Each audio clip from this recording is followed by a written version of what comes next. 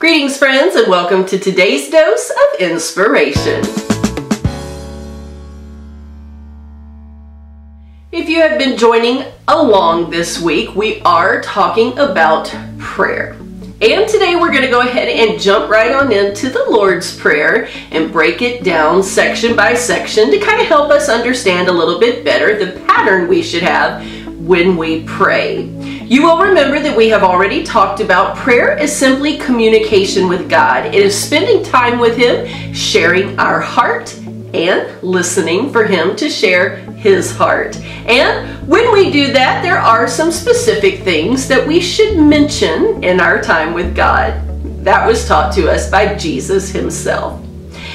Going back to the Lord's Prayer, we can see in the first little section that Jesus told the disciples to start off in this way: Our Father, who art in heaven, hallowed be thy name.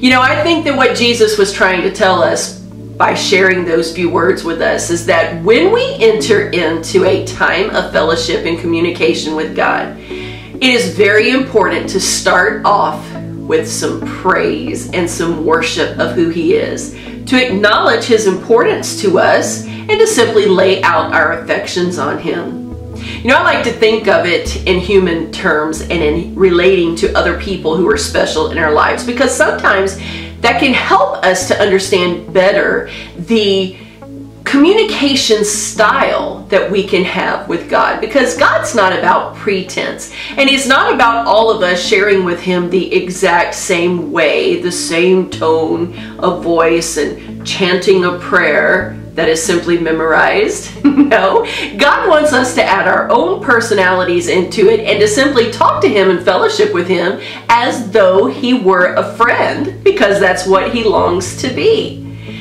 One of the things that I think about is the way that I communicate with my husband or my children. And sometimes I know in our humanness we fail in these areas, and maybe we don't always start out with the praise aspect when we're in deep communication. But think about it for a minute.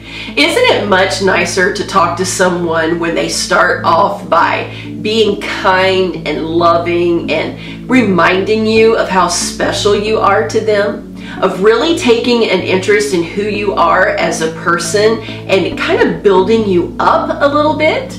Those are the kind of people that we usually like to sit down and have great conversation with, because there is a positive tone that is there. There is the realization that these people realize who we are to them in their lives and just how important we are to them.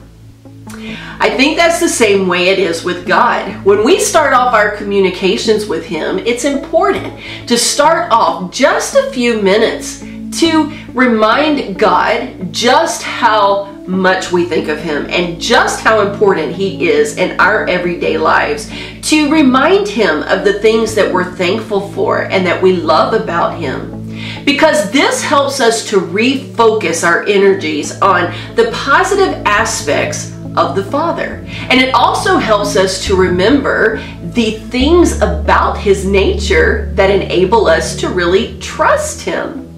One thing that I've learned is that when I run to God in the middle of a crisis or a problem, if I just start off by talking about the problem and just stay focused and camped right there, it can be a little bit harder to really trust Him in the midst of that trial, because I'm so focused on the negative, not focused enough on Him and His ability, that it's almost hard to activate my faith. And I think that's what Jesus was telling us, that listen, when you come in to spend some time with God, start off by reminiscing about the good characteristics and qualities, the good traits of God. Talk about them out loud. Remind Him of them, because in doing so, it reminds you of His goodness and enables you to activate a faith that you will need later on as you approach Him with your needs.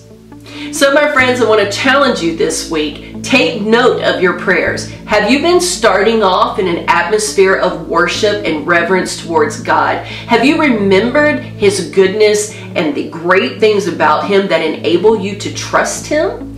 If not, that may be why you're having just a little bit hard time kickstarting this thing called prayer. Want to encourage you to focus on the aspects of God's nature and His character that we praise Him and worship Him for. In doing that, I can guarantee you your faith is going to increase and your trust in Him will elevate to the next level. I want to thank you so very much for tuning in today. Until next time, I pray that you will walk in the favor and the blessings of the Lord. See you soon.